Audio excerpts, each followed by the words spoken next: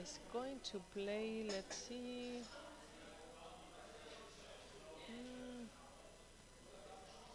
Later today against Newark, and well, so far I think that they can win that game. So probably Rix is going to be the first in this group. Okay, we start the game, and we are already at the Firenze basket, and the Italians are ready to defense, but the attacker got behind the defender. Now we have 3 Italians trying to get the ball. They got it great. They was trying to swim away, but got hold by Molde player. But nevertheless, the Italians are still in ball possession, and they're trying to get out of their half of the field.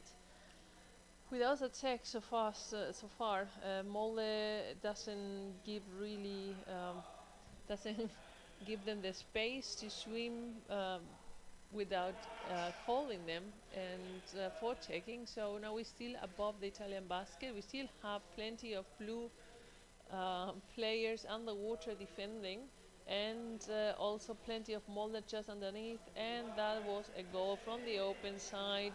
The attacker got the ball and could just push the back of the goalie, and the first goal, but it took 1.5 minutes to score the first goal. I needed milk and sugar. I go for it.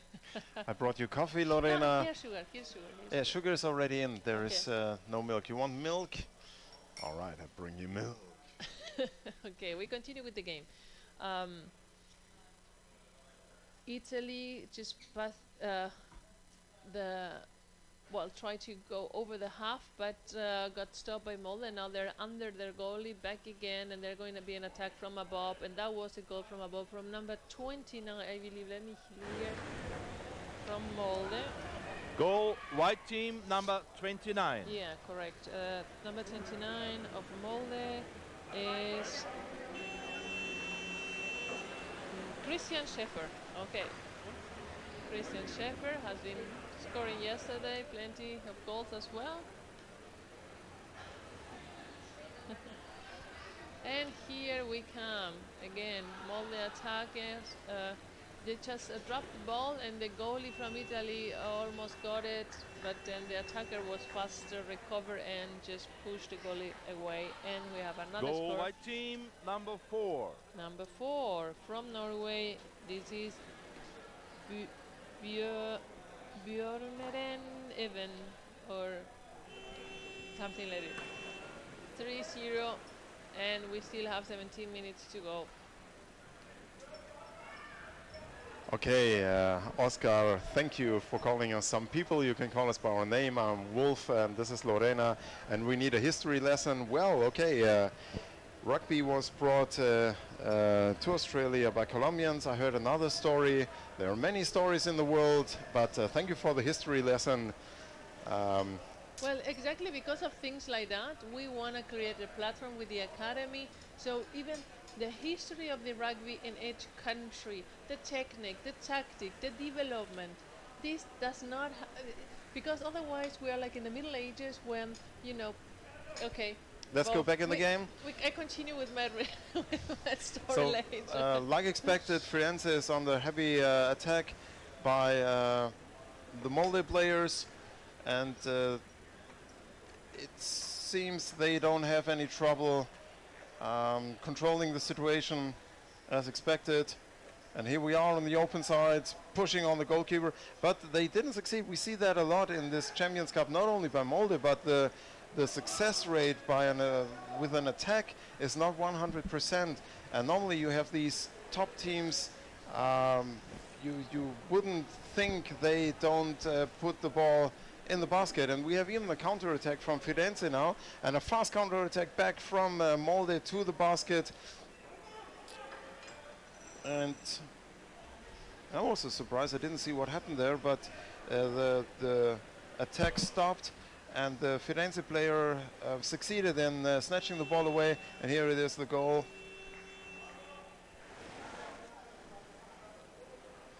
Goal, white team, number 15.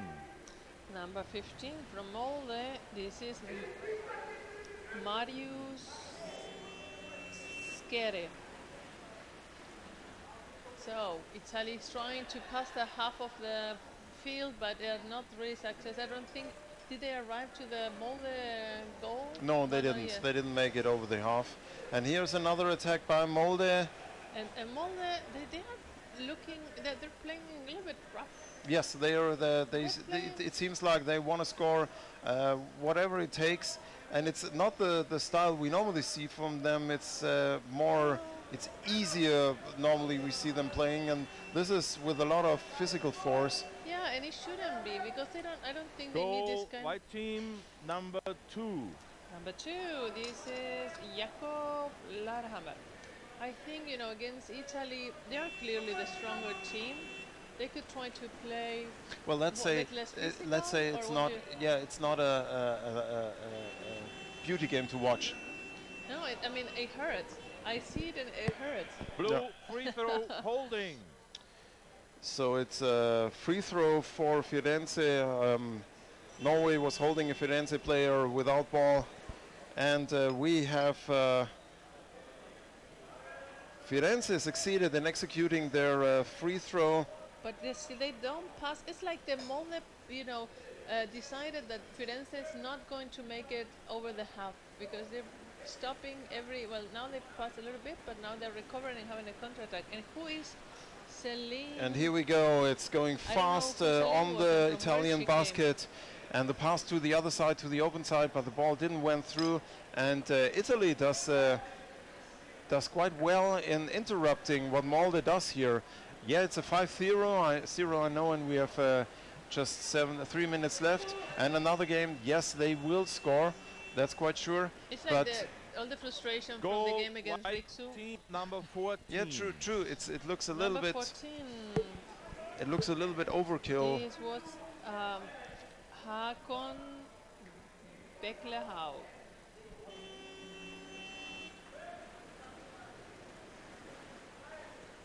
Okay, Carlos, from coach to coach, I congratulate you to be her coach. So thank you for the history lesson. Yeah, we will put that. But I don't know where Celine Steinfeld came from. Is it German? It looks like a German name. Well, he said it came from Colombia, so she must be Colombian. No. They said that Celine was the person who started and the Colombia's help, but Celine Steinfeld, it looks like could be a German woman. So who is Celine? Can you elaborate a little bit more, some information about Celine, so Carlos? Thank you so much. Let's say in the game. Okay, oh, there the goalkeeper is a little bit holding on to the basket. No, that looks like when you put your head. And again, Italy is going back. It's interesting. We see little gaps, little holes for the Italian team to establish their own game, and that's surprising because from what we know from Molde, what we've seen from Molde, this shouldn't be possible. And we're even going now to the Norwegian basket. Yeah. And one Italian made it even under the goalie, but two Norwegians are almost tearing apart the number 17 of the Italian, and now they recover. I don't know. I mean, why didn't they bring this kind? It didn't look like that against Riksu yesterday, or am I remembering wrong? Who? Italy? Molde. No. The kind of they. Oh, that was forceful. Yeah, but I think that's probably what they talked about. They are lacking in the game against Riksu. Number 15. Number 15. Probably Molde, they were lacking. Marius, yeah. I don't know. It's like they're playing a bit more fearful than yesterday, Molde. Or this is I don't know. It's like they couldn't do this game against the Finnish team yesterday, and while of course Italy, it is a weaker team, and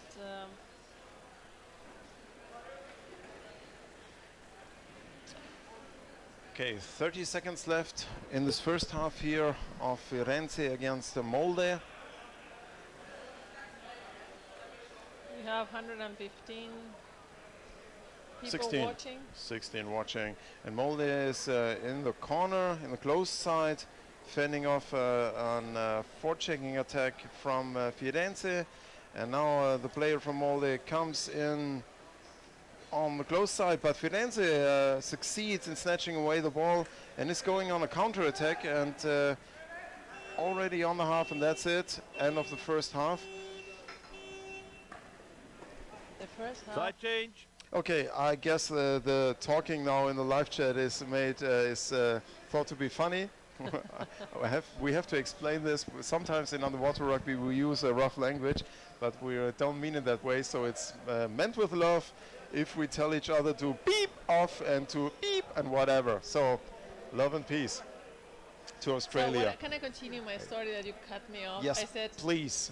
the platform we are trying to establish with the UVR Academy that we started on Thursday is that there was the first step to come together and talk and see which ideas and things, knowledge to exchange, but also to establish a virtual platform that it could be of access of every person that wants to play rugby around the world and want to know about the sport. So things like this you can see as important, so we can also follow the development of the sport, the history of the sport in this country, the persons that made it relevant. I know that the Colombians have brought the sport, I believe, to the US, I believe also to Spain.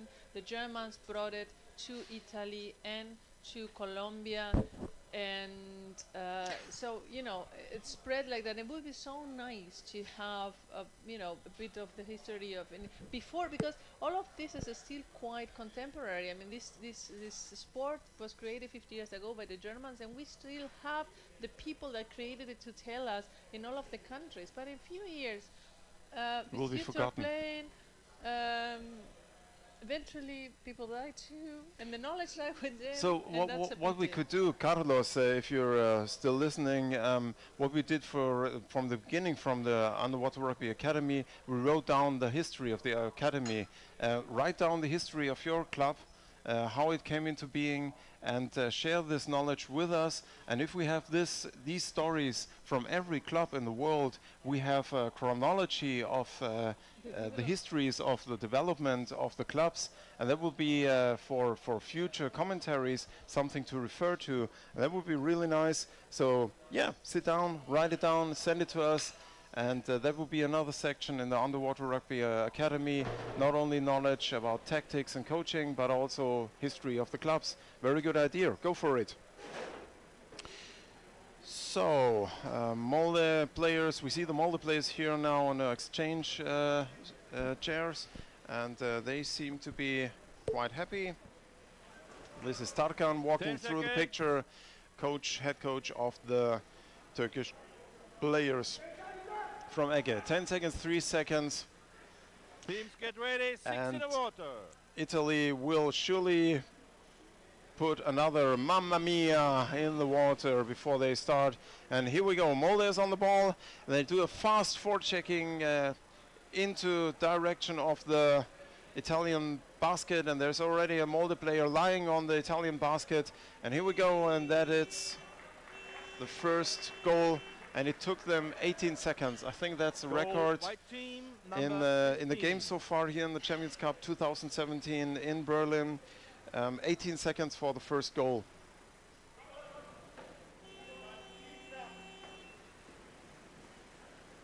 And we go again. Italy is trying to swim through, and the ball carrier is already attacked by a Molde player.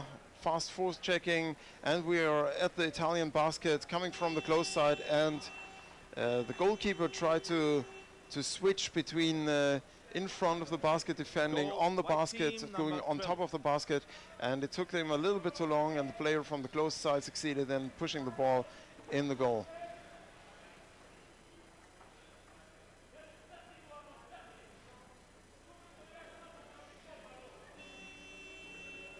And 9-0 now for Molde.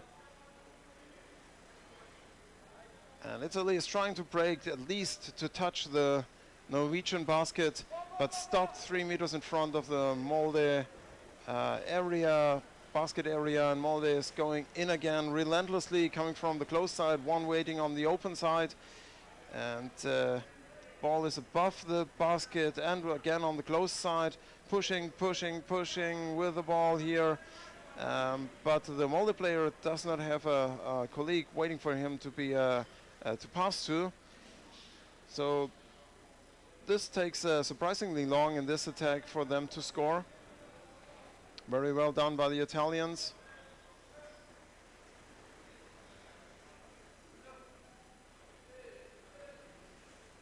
Again, still a very nice defense work by the Italians. Now again an attack from the close side, and now even an Italian is snatching a ball away from the Molde, and they're going on a counter attack, and the Italian player is 3 meters, they go forward 2 meters, and they're at the Norwegian basket, and there's an Italian player attacking the Norwegian goalkeeper, and that's a foul play because it was a grip to the mask, to the equipment, and it's a free throw for Italy in front of the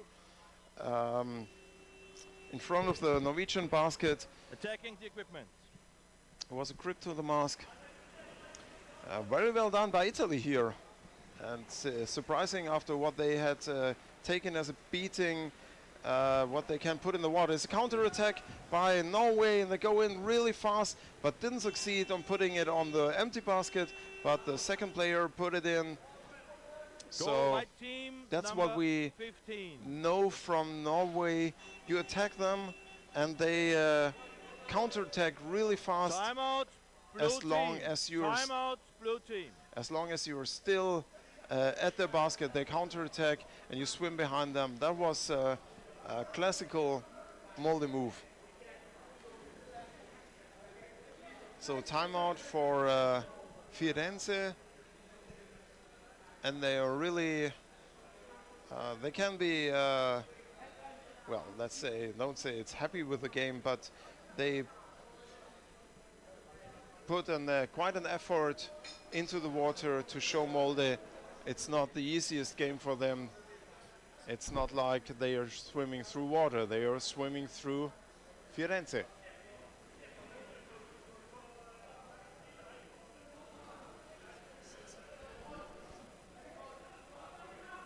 Ten seconds. Okay, 4 seconds left.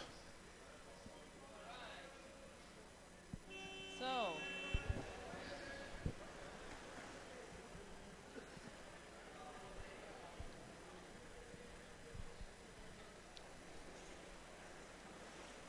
6.5 minutes.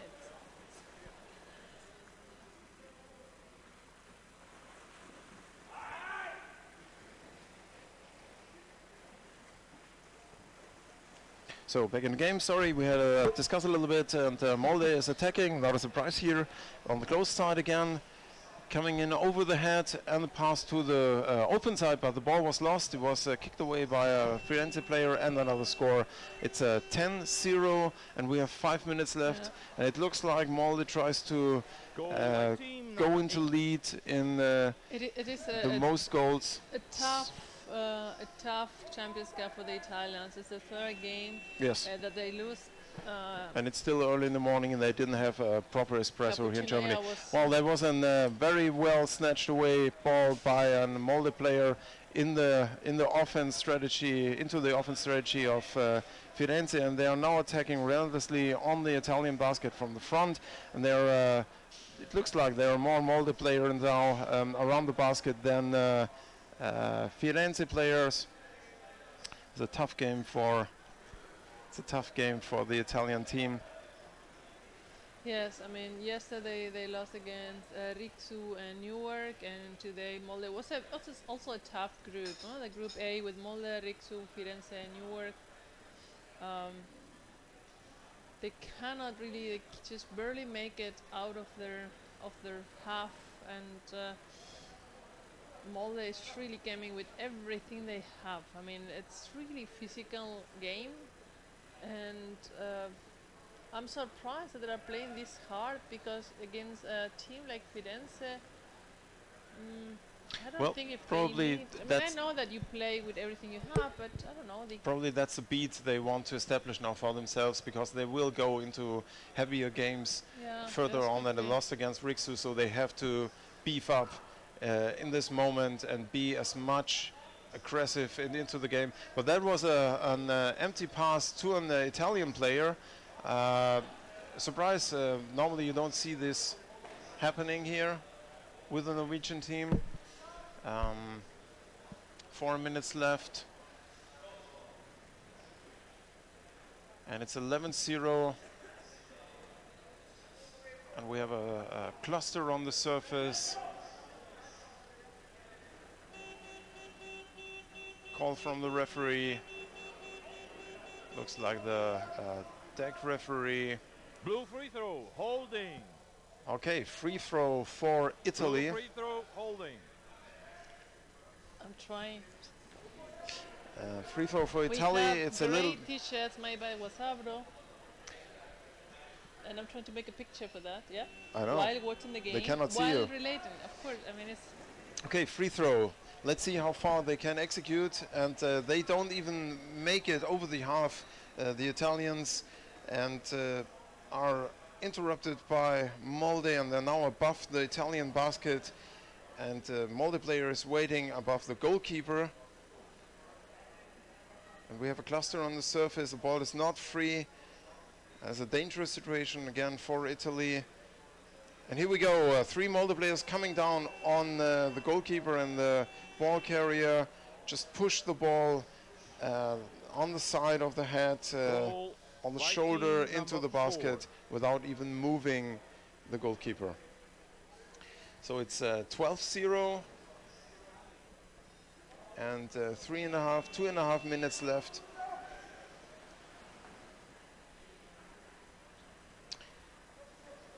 It's getting tougher and tougher for Italy because it's demanding what they do here, and Molde for sure has the physical condition to go through the length with all that force without doing a sweat. And again, the basket is occupied by Molde, and we have a call from the referee on the open side. Holding, blue free throw. And it was a holding from Molde, and a free throw again for Italy.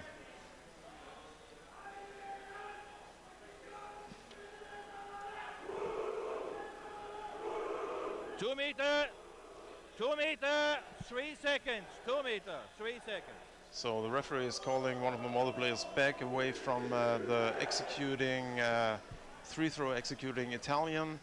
And instantly the Italians are under attack, and the ball keeper has to defend, fight for the ball. The forechecking of Molde is really Tough. impressive. It's like a wall. I mean, the Italians, they hit the wall every time they get to the middle of the pole. So the referees we have in the water is Birgit Lütke and Kaiser Lindmann, and the deck referee is Robert Klock. I have some of the Bamberg 1 minute. team arriving. 1 minute to go.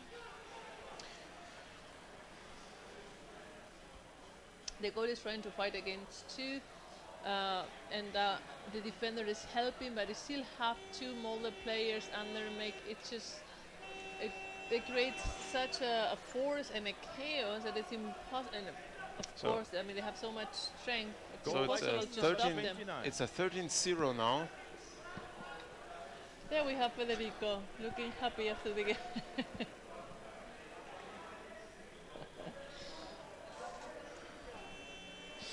Okay, 20 seconds left. Is it possible for Molde to put the high score in this Champions Cup so far with a 14-0?